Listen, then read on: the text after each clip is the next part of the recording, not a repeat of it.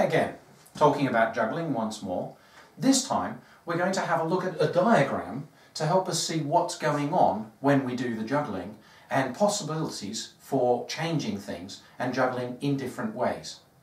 We've already talked about juggling 3, where the balls take it in turns. And you can see here I've got green, pink, yellow, and of course if they're taking it in turns, that means the next ball that will be thrown is the green. So I can draw an arrow connecting that throw to here to show that that's where it comes down. Of course I carry on like this. I do the pink and then the yellow, then the green, then the pink, then the yellow, and I can join them on. The pink comes to here, the yellow comes to here. Some people have this diagram running sideways. I like to read downwards. You may change what you do when you do the exercise for this.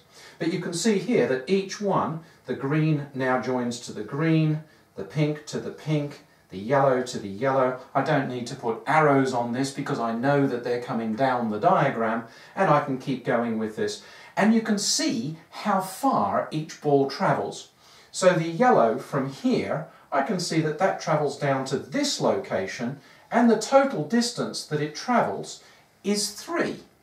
And that's because I'm juggling 3 balls. So I can see that that's going to be a 3. And I could label each of these with how far it goes. And the same thing works if I juggle 4. So I've now got green, pink, yellow, and perhaps white. And then the green again. And you can see now the green travels down 4 places. 1, 2, 3, 4. I'm juggling 4. Each one is thrown every 4th time. The distance it travels down the diagram is 4, and I can join these on, and I can put next to each of these points, I can say how far it travels. So the green has to travel 4 places, and I can write the number 4 next to that particular throw. Now what I did in the last video was I had these things coming in, so this travelled down 4 places, 1, 2, 3, 4, this is where it comes to. And then this one, instead of coming to its usual place, which is here, and the one after going to its usual place, which is here, I had them swap over.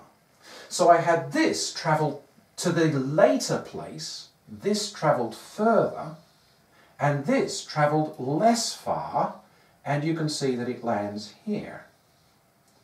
Having done this small variation, I can then go back and have this travel 4 and 4 and 4. So you can see I can start by doing things travelling 4 places, and then I get this one. How far does this travel? 1 extra. 1, 2, 3, 4, 5. So that's a 5 and that's a 3.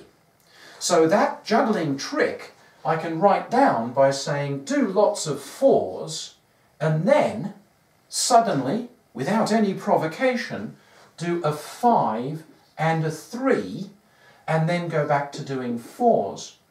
And that works. And this diagram can let you generate sequences of numbers that can be juggled.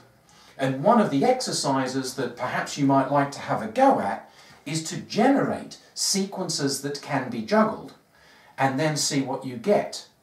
Not every sequence of numbers can be juggled. Some are impossible.